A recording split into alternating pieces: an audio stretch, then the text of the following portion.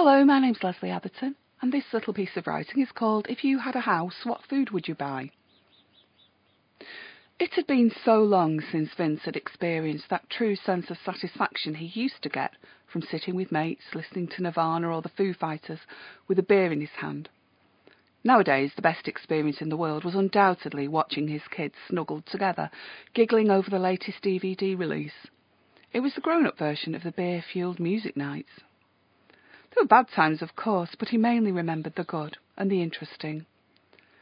When he'd first left home, life had been hard. Aged 16, and as useless in the real world as he had been in the family home his dad had evicted him from, he'd lived in a bedsit inhabited also by other creatures. Beansprout monster insects, white maggots, flies, and an entire organism of green, black and orange stuff which lived on tiles and around the bottom of the windows. He'd no idea of life or of survival. He'd lie on the never-been-washed duvet and dream of the poetry of fish, I swim, therefore I am. He'd wonder if he'd been born into the wrong gender or if he should wash his clothes, ever. He'd look at others effortlessly managing their lives and feel lost, confused, constantly in debt and with no chance of a job any time soon. He hovered around the edges of life and reality. He'd sit with friends while their rock group rehearsed in a foul room above a pub. He couldn't sing or play an instrument and was too physically weak to help them lug their kit up the 2 flights of stairs, but he sat with them whether or not. After the rehearsal he'd sometimes invite them back to his place, but their uptake on his offer was rare. His furniture was filthy and his cupboards were bare. A friend once caught him wandering aimlessly along the aisles at Quick Save. He'd seemed lost and delusional.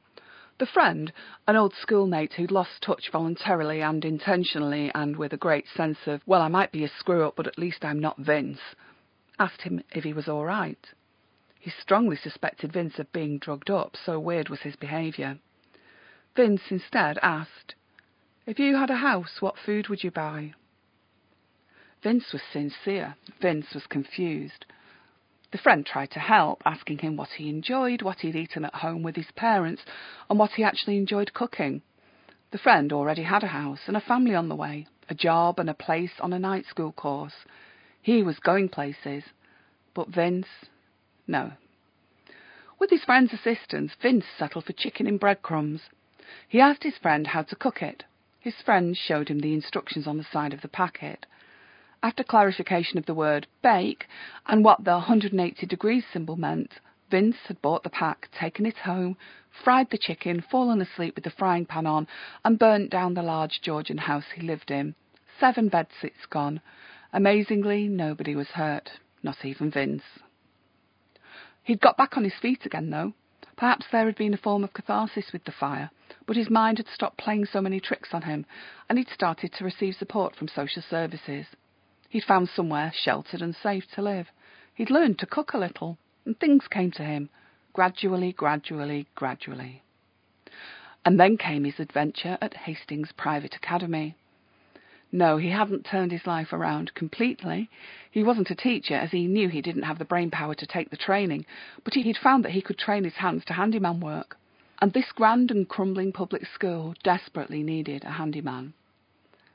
The Hastings Virginia creeper was already turning that beautiful shade of orange-red on the grey stone walls of the school's 500-year-old main building, and an observer who was asked, perhaps about the view or the quality of the schooling at Hastings Private Academy, or even about the architecture and sweeping lawns, would probably refer to the 2 elements of Hastings that the school was infamous for.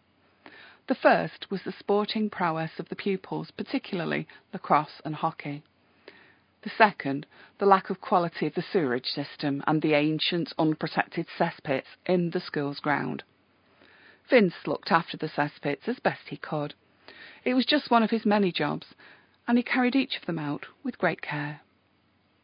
He'd been at the school for almost 10 years now, and while there had met one of the cleaning ladies, Patty. She was lovely, not too bright, not scary bright anyway, he didn't like girls like that, but sweet and pretty. And best of all, Vince thought, she was a brilliant cook. He'd never ended up with food poisoning when she cooked breaded chicken. She could be relied upon to make food safe. Patty had just called him. I'm taking the kids to the park, she'd said. The one on the other side of town, the one with the big swings. I'll get dinner on the way back. What do you want? Vince loved her for that. The big decisions of life weren't for him. He needed space and time to process options and garner responsibility. I'll leave it up to you, love, he'd replied. You know I'm not much good at that kind of thing. Vince was looking forward to a cuddle-up when he got home, a play with the kids, a good meal, a good woman. This was what he was meant for. This was what made him happy.